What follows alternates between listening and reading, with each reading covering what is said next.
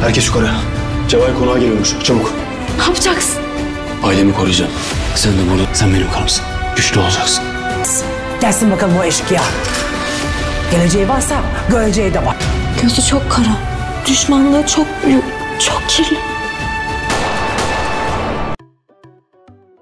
Bienvenido a mi canal. Baran ha hecho planes para ir a cenar iftar con su familia. Dilan le comprará ropa nueva a su esposa porque le sobresale la barriga.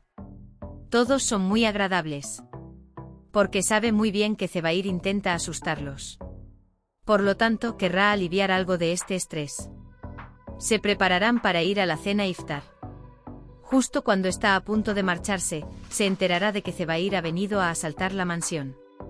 Toda la familia toma las armas para proteger la mansión. Las mujeres se esconden en la habitación de Dilan y Baran. Lady Azade se encarga de proteger a las mujeres. Los hombres de Carabey capturan a Cevahir en el momento en que entra por la puerta de la mansión. Baran pondrá el arma en la frente de Cevahir. Cevahir es un enemigo peligroso. Intentará que Baran lo mate. Pero no creo que Baran caiga en su truco. Porque Baran pensará en su familia, en Dilan y en su bebé y no matará a Cevahir.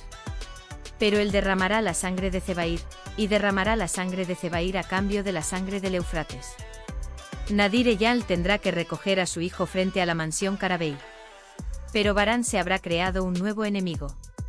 Nadir le dijo a Cevahir que dejara de tratar con Baran, de lo contrario lo castigaré. Cevahir querrá morir. No nos sorprendería que Nader también derramara ácido en su otra mano. No olvides darle me gusta a mi vídeo y activar tus notificaciones. Adiós.